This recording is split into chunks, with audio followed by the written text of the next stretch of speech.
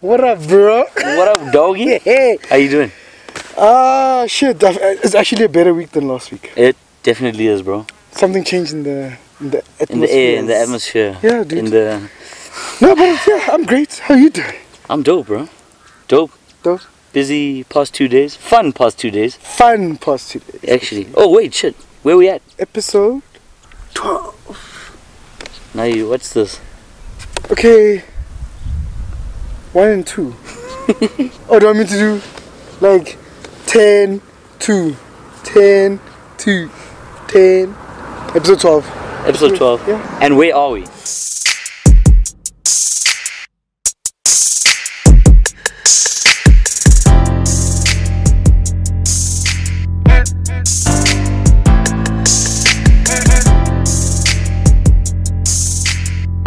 Would I call it a special place to us? Yeah. It's got a very special meaning. It's got a special place in our hearts. We are at the Gerotek. Well, hey, not for Gerotek testing facility. Yeah, we've been here many a times. Yeah, we've done a lot of work here. We technically here for, you know, work-ish. We actually worked. This past week we worked here. Yeah, we worked here. And then we decided, hey, this is a great spot to shoot an episode. But it also falls into what we want to talk about today. Yeah, with the backdrop of the gradients. The gradients.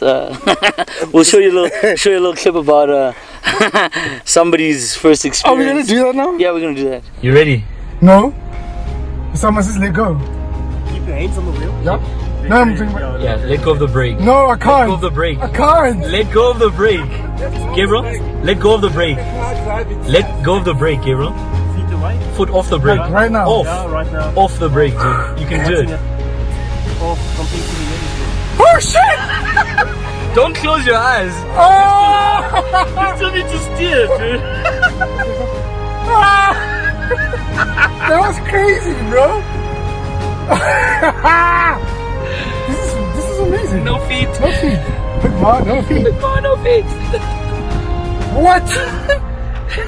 Dude, you know that Gerotek used to be like, you know, first of all, this land is owned by the military. Yes. By South African, is it Army? It's Arms Corps. Yeah, it's Arms Corps. This place was like a full-on... It was secret. Yeah, it was a secret base. Yeah. Nuclear weapons were kept on premises here. And tested. Nuclear testing. They still actually do some testing. Yeah, they do a lot of weapons testing. Testing, yeah. And dude, last week's episode was super dope. I don't know whether you guys picked it up. We had so much content, we couldn't not... Yeah. We couldn't leave it out. And that was a first for us as well. Yeah. Part 1 and we part didn't 2. know what to do because we're like, shit. There's so much fucking good stuff in this episode.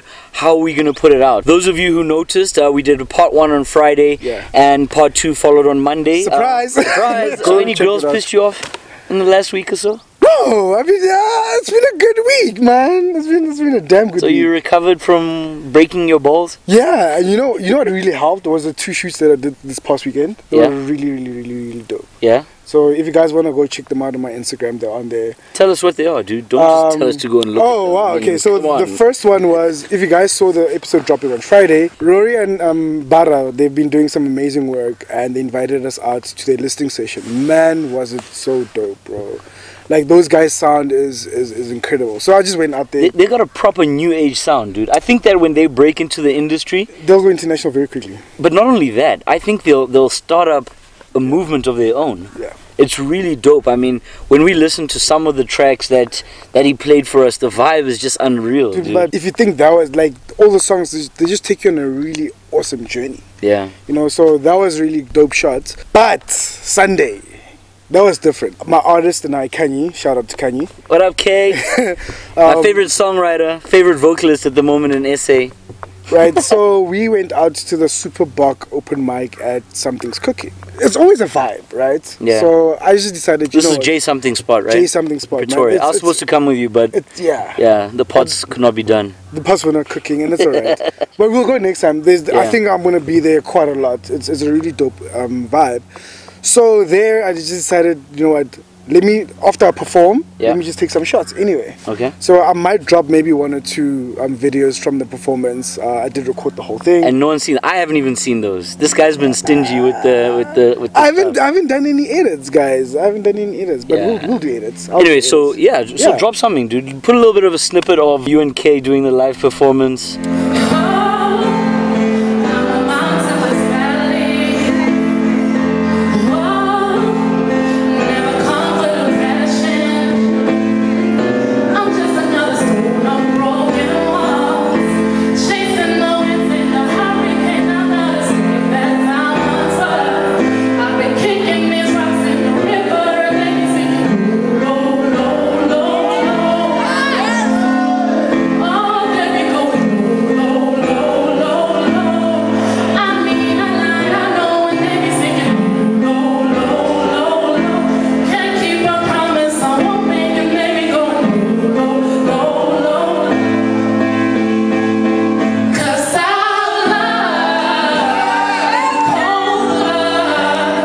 Bourbon, right? Yeah, that was Bourbon. One of our favorite covers that we did. Yeah, one of my favorite covers that you guys do. Yeah, dude. Like, that song, man. It's good. But I couldn't do the full thing because there were technical issues, so she was the only voice on the cover, unfortunately. Okay. But it's all good. So you didn't belt out your... I didn't do my things, You didn't do your things, man. Nobody heard the... I might have belted it out without the mic. Yeah, that was my weekend, man. Just shooting. How was your weekend, bro? Chilled? I had a super chill weekend, bro. It was fam.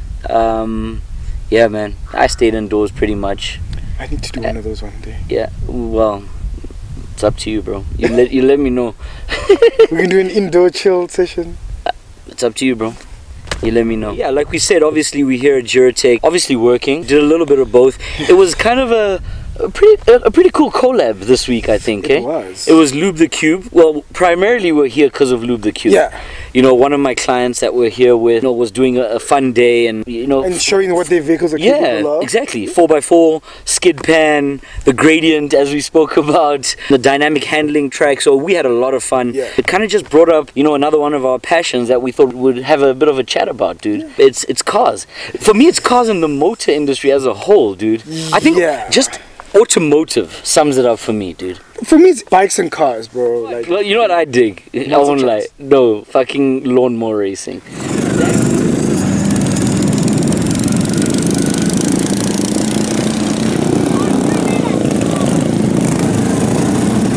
That shit. That hillbilly shit, bro. I want to do that. I want to do that fucking. I want to do that shit. I grew up loving cars. I grew up loving speed. You grew up in the burbs.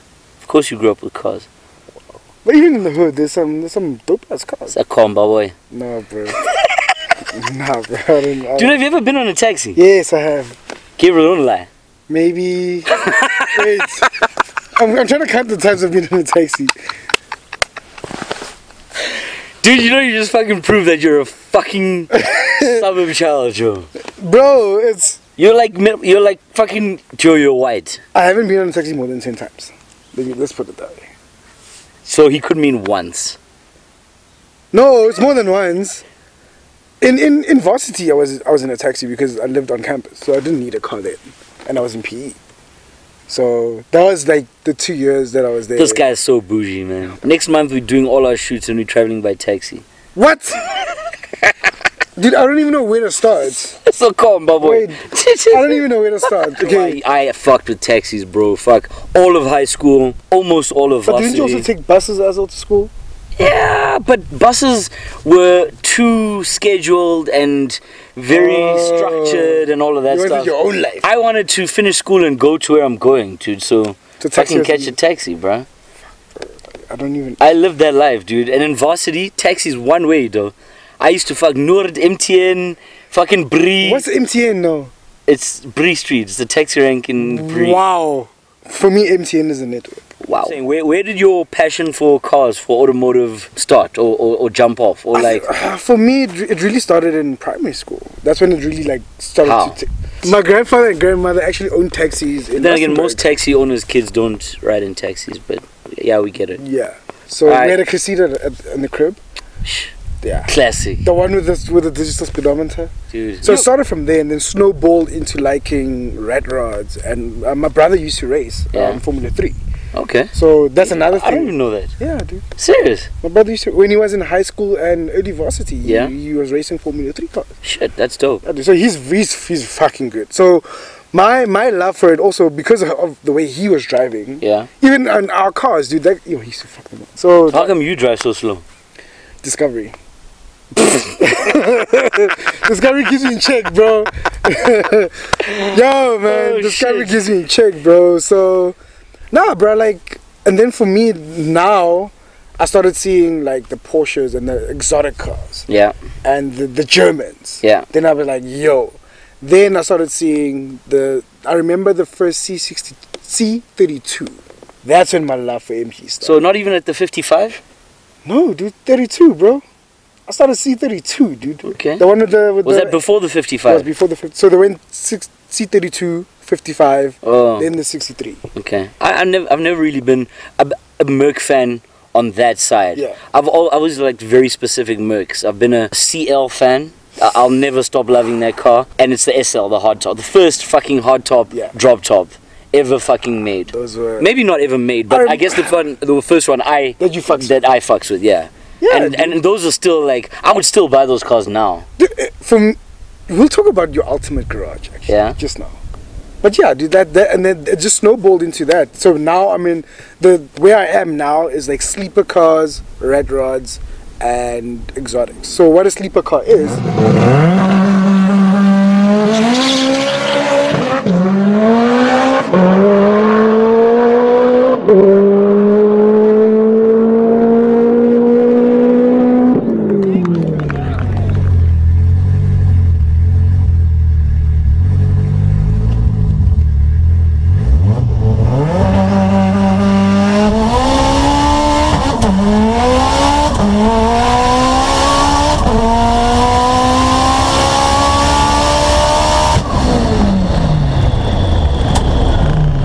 Ultimately, I want to build my red rod. So, And race?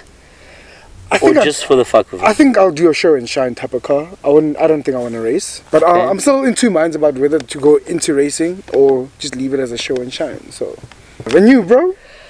Dude, mine started as a fucking toddler. Literally, I think I must have been 2 or 3 years old. You know, you get those little toys. I had some. And I had my favorite toy, and it's still today my favorite car of all time, the Testarossa. Ferrari Testarossa, a red one. Today, still, I will own that car, even if it's just in my living room, and I switch it on as an alarm to wake people up in the house, and it never drives out. I will own a Ferrari Testarossa, an 83 or an 84. I want one from the year of my birth. But that was my favorite car. I grew up for the first decade of my life in Malawi. When we got back to South Africa, so this is after 95, we got back here. Then car culture sort of sparked up again in my life. And when we got back here, we stayed at Komabopane, Kodi X. And my mom's family is from Atteridgeville. So I spent a lot of, unlike you, I spent a lot of time. Hey, I spent 4 years in the hood. Yeah, okay, dude. Come on, Barney. We're not talking about this, we're talking about cars. Anyway, so I got into that, and I had uncles, Mobrales, you know, who had VR6s, who had the Opel Cadets, the TSs, not even the IS. Guys had the Mach 1 GTIs. Car culture was then, like, you know, really, you know, thrown into my face, dude, and it was big, and it was what we aspired to, you know, being in the hood and growing up around it, you know. So you start really, you know, saying, geez, I want a GTI, I want a VR6. And then, you know, obviously, it just grows. Because as time goes, you know, they're releasing new cars. Then it's not just the Gusheshes. Look, you'll never go past old school. Old school's old school. If I could find a clean VR6 today, I would buy it. Huge if, exactly. But I'd also buy one and fix it up. I still want a Gusheshe. I'm saying, but people are not selling them. Exactly, that's the other thing. Like but you can find them. Proper Gusheshe. You have enough money, dude, and you go to Europe, you can pick them up still.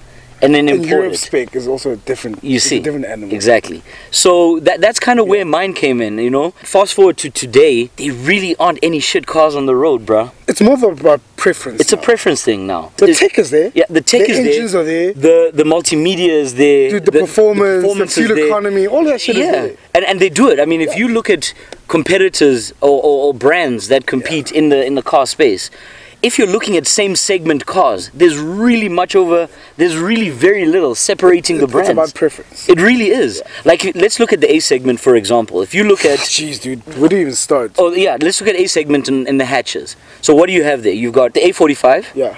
We're talking about A45. Hot hatch. A45, OPC? GTIR, OPC, RS3, yes, and S3, Type R Civic. Yes. Dude, if you put all of those in a drag race, you're not leaving very much. It's only a few seconds separating those. Obviously, some of them are like split, like not even a full splits. Yeah, it's splits. And obviously, mine ends up on top there. Let's not start. What do you mean? You said it's preference. Yeah, you said yours. Yeah, it's mine. So, no, but mine is faster and better. No, it's not. Yes, it is. Now it is. There still isn't proof of an A45 beating an RS3. Short-term goal car. Short-term goal car. Yeah, realistic. High-performance car. C63. C63. S. Coupe. Okay. Yeah. All right. I'm still on RS3. S63. C63. Sorry. C63 is coupe. Okay. Then if you have that, next car after that for you. Then it's the 911 turbo. Direct. You ain't fucking around, eh? The 911 will start me into the Porsche because I've got another Porsche in mind, right? Like that, but that's like way down the line. There's still way past that. Yeah, there's one Turbo S, bro. No, GT2 RS. The old school. No, the new ones, bro. Oh, okay. The new ones are. You take a GT2 RS over a 911 Turbo S? Yes, I would, personally. Interesting.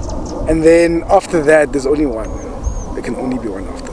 Godzilla. Godzilla himself. You still fucks with Godzilla, ne? Oh, I'm going to own a fucking GTR, bro. And these are cars for you. Obviously, within that, you know, you've got a family car. Yeah, these are my personal cars. Yeah. These are my personal. I'm gonna drive them. I know you love the range as well. Range Rover Sport SVR, bro. Man, it tickles my heart, man. Like, I absolutely adore that car, bro. Like, but that would be like family, and then a V-Class. An SVR is a family car. Yes. All right. And yours? You said RS3. For me, RS3. I would probably stay within the 4 rings, bruh. You love the 4 rings. I love the 4 rings. I'd stay in that family. Anything with R, anything with S, and then the number doesn't matter after that, bruh. Like for me. But I know you love the RS6. Yeah. I know you love the RS6. Dude, so for me, ideally, I would go RS3. I wouldn't really want to go in between that, but I would probably go to R8 after that. Straight to R8? Yeah, why not? Those are probably my 2 favorite cars within that brand. Which makes sense. Yeah. And then after that, I'll probably just go, you know, real German to the Porsche. Yeah. Okay. So we'll fax the Porsche, both of us? Yeah, definitely. 911s? 911. But I'll have the Targa. Yo, I keep forgetting you love that thing, Targa 4S, with bro. the glass roof. Nothing like that glass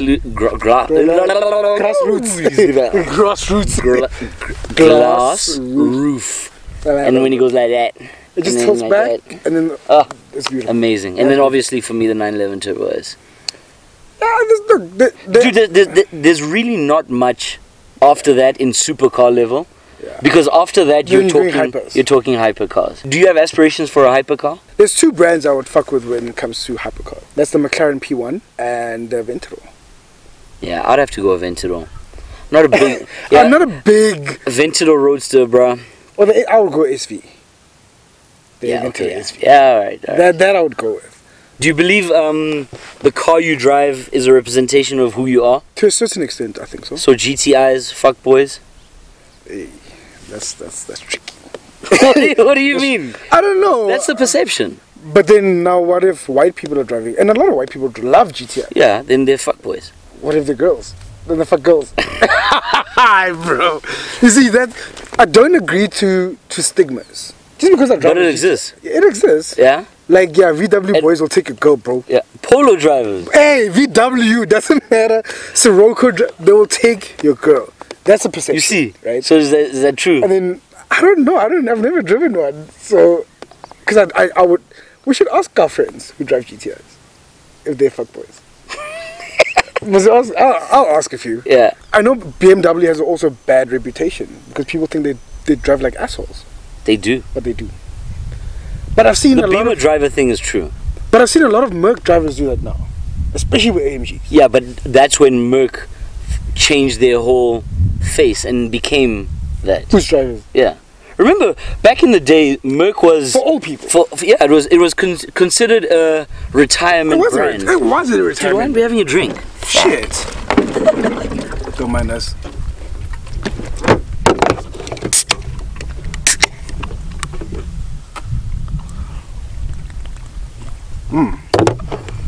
Yes. Yeah. That's better. Shit, that's better. Anyway, the car you drive Yeah. is gives a perception of it who does. you are. It does. Like, you wouldn't have never seen a guy between the age of 20 and 30 Driving in the A first class. A class. No. Now it's You probably would have the seen target women market. between 18 and 30 driving the A Yeah, class. exactly. Because it was considered a mommy car. But now, Exactly. Now the A class it's is one of the biggest. it's just one car of the year. One thing's guaranteed: when we get to that level, I will have a 911, a Range Rover, and a GTR at the same time. All right. That's a guarantee. Anything beyond that, I don't know. Yeah. Oh, and a bike. That's another thing. You still want to go bike? Yeah, dude, the BMW 1000 RR. I want a chopper, like a helicopter. It's just being different levels. No, I'm serious. I want a helicopter. Okay. Yeah. Then get a helicopter. I want a 911 turbo. I want a Targa. I want a Cayenne. So you're sticking with that same German Yeah. family? I think I'm the type of guy to do that. Yeah. And I think when I change, then I'll change The all of whole them fleet. to like another Audi brand. or- Yeah. Oh yeah. yeah. Just do that. I'll start with Audi. Start with like a RS3, RS3, R8. R8, and a And a Q7. I could have called that. Yeah. Yeah. And then upgrade from that. Because there you're covered. There you covered. Yeah. See, but that's why I want the 911 because I'll never buy a bike. I like bikes there. I would buy a bike. Oh, and then build my own rack. Maybe a cruiser. Maybe I'll buy a cruiser. I'll still want my super bike, bro. Nah, I'll never buy I a want my super super bike. bike, man. But every time I drive with you, you drive like rules.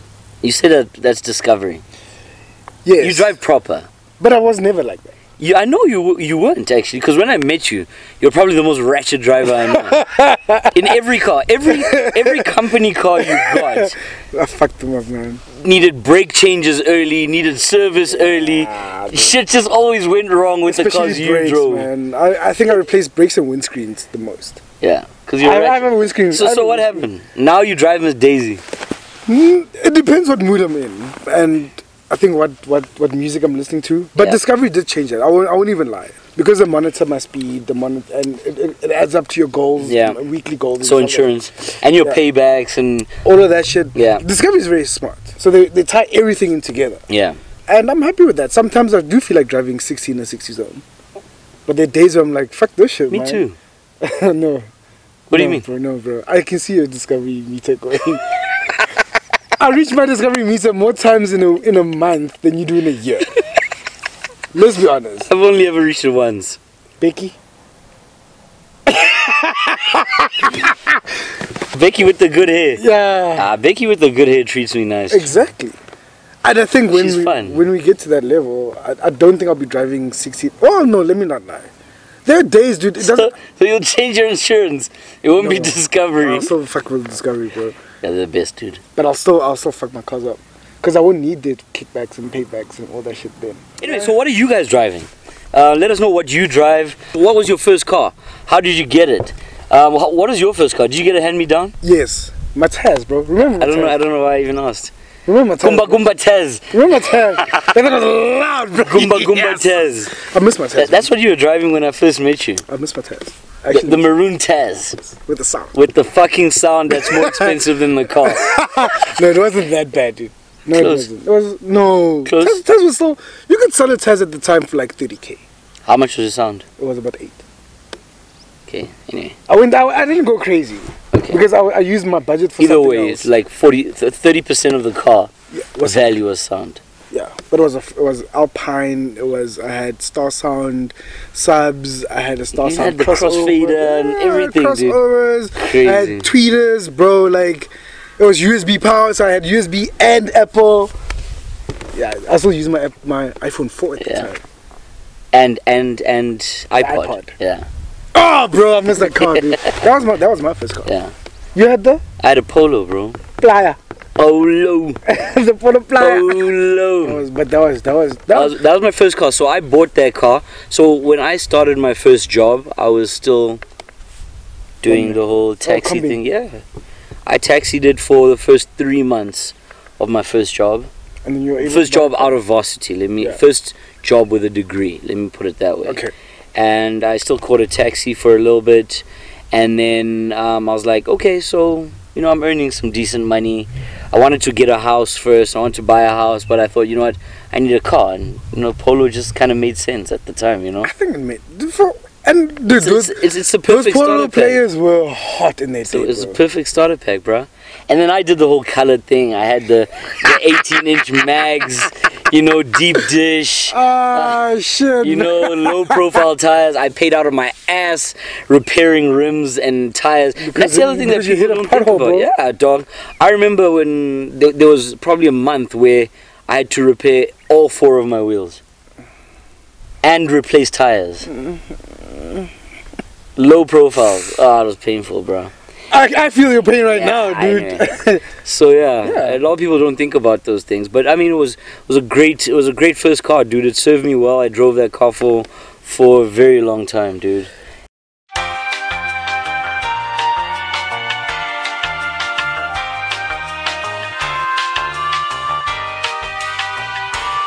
So the current car is the first car you've bought yourself. I went into a dealership and signed paperwork and did the application and everything. The whole shebang. That must have felt good though. I felt triumphant. I was like, shit.